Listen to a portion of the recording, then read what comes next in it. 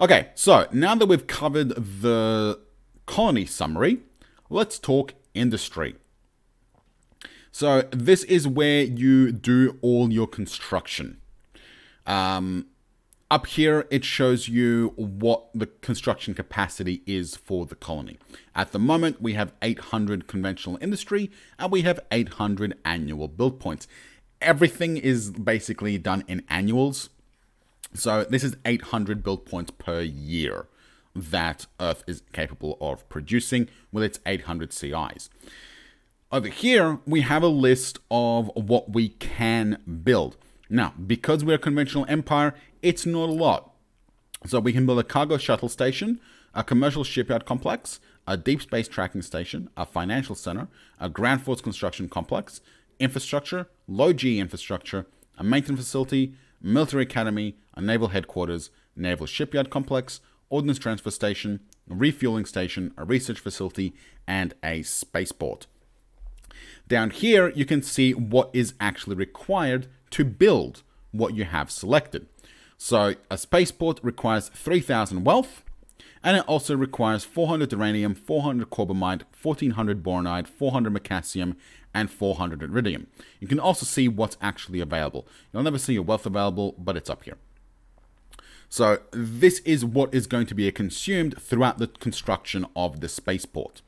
If we go up here in infrastructure, 2 wealth, 1 uranium, 1 macassium. So infrastructure is obviously a hell of a lot cheaper to build than a spaceport. Wealth is also a handy summary because by default, unless you modify it, the wealth is equal to the total number of resources spent. So infrastructure, 1 uranium, 1 macassium, wealth is 2. Financial center, 120 carbamide, 120 wealth. So the amount of wealth spent is always going to be equal to carbamide in the vanilla game. I'm not going to talk too much about what these actually do until we get actual Trans-Newtonian tech. That way I can talk about what they all do. You also have this drop down here, which gives you different categories. So ordnance will let you build missiles. So you can see that our 800 CI only provide 400 build points for ordnance. So they provide half the capacity for missile production. They provide a quarter of the capacity in fighter production. Fighters are any ship that's more than 500 tons. Components, so some components can be built by industry directly. So, for example, the refueling system, the ordnance transfer system, maintenance storage bays. There's a bunch of different components. Some things can't, a lot of things can. And we'll talk about that later. But you have components here. Components are built using factory production, and they follow the same queue. But you can pre-build components using industry here. Shipyards can then use those components to build ships a bit faster. And space stations allow you to build space stations. Obviously, we don't have any space stations, missiles, or fighters designed, so that's blank. But this tells you what, so this lets you select something to build, and this tells you how much it costs. Over here, we have a list of what's actually being built at this base.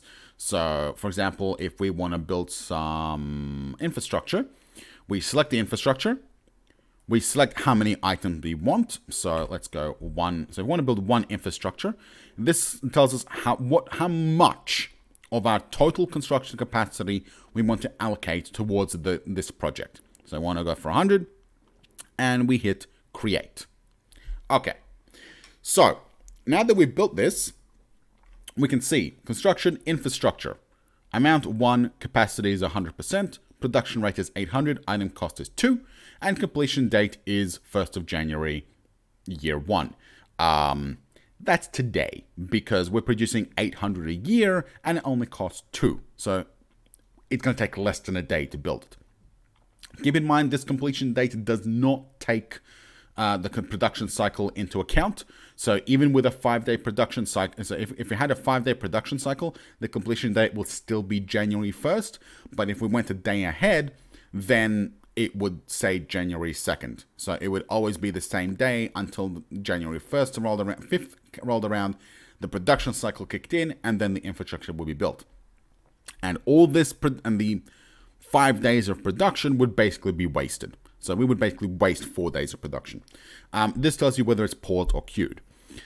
So one infrastructure is way overkill. So we got 2 options. We can either add more infrastructure. So we add number of items and hit modify. And now we're producing 1. And that means, okay. So now we're producing 100 infrastructure. That's going to take until the 2nd of April. So it's going to take about 4 months to get this 100 infrastructure built. Alternatively, we can reduce how much of our industry we are allocating. So for example, if we go back down to 1 and drop it down to 10%, we can see that it's now going to take 10 days for our 80 production rate to build our 1 infrastructure. You also see that because we have less than 100% of our production used, we have 90% of our production in unused construction. This obviously is a handy indicator so that if you now want to build something else, you don't have to do the math. Like if you have 10 different projects all using up a bunch of different percentages, especially weird ones that are not round tens, this lets you fill out the rest easier. So we can also pause the queue. We can also bump it up and down. So if we wanted to, for example, create a low gravity construction, so we got these 2. You can see low gravity costs 4, so it's going to take twice as long. We can, for example, pull it up and down the queue. So if we wanted low gravity to get our resources first, we can bump it up. Now, it doesn't matter because we have nothing queued. But, for example, if we wanted to, say, bump this up to 100, and we're going to pull this out of the queue. So one important thing to remember is if you take the bottommost in construction project and pull it down queue, it will actually pull it out of construction. And you need to do that because if you take the topmost one, it will put it into construction.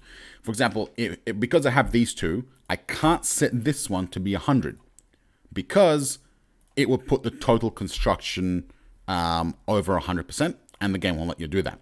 So if you want to put something to 100% and you have multiple projects in play, you have to pull the rest out of construction, and then you can modify it back up to 100%. And now this will sit in the queue because there's not enough capacity. This really shouldn't be there anymore. Anyway, that will go away once if we go ahead and refresh that. That should actually go away. Okay, doesn't matter, not important. Anyway, don't fiddle with the unused. The game doesn't update something sometimes, so just keep that in mind. If we went through a production cycle or did some time, that'll probably go away. So yeah, so that's how to handle that. If you're building fighters, you can select which fleet they go into, and we'll talk. And once we get to talking about fighters, we'll talk about that. Same thing with the space station, so we can tell which fleet they're being added to, because fighters get built very, very quickly, and space stations and fighters are the only things that you can build here that have to go into a fleet because they're space objects. So you need to tell the game which fleet to build the fighters and space stations into. So when they're built, that's the fleet that they will go into. We're also going to just cancel these 2 because they're trash. There we go. So that's actually gone away now. All right. Last things on our industry that we need to talk about is our fuel refinery and maintenance facilities. So our conventional industry is giving us 40 fuel refineries worth of capacity, which is producing 1.6 million liters of fuel, and we have reserves of 0. And our 800 capacity is providing 5 maintenance facilities worth of maintenance. Now, maintenance facilities do 2 things. First of all, they give you capacity for ship maintenance. So with the 5 facilities we have available, we can maintain 5,000 total ship tonnage. So that means 1 5,000 ton ship or 5 1,000 ton ships. So all ships maintained have to be within that capacity. We'll talk about maintenance later. And maintenance facilities also produce MSP. MSP stands for Maintenance Supply Points, and it's what ships use to maintain and repair themselves using damage control and maintenance. So we have no stockpile because obviously we started with none, but this will slowly build up. if now fuel is, well, we'll talk about fuel in a bit, but fuel is made from thorium. Maintenance facilities is made from a couple of different things. So if we run out of those resources, or if we feel like we have more than enough, we can stop that production. That will stop the consumption of those resources and stop any production. So that will let us stop and start those. Like if you have 100,000 MSP in stock, you probably don't need any more just yet. So that is the industry tab.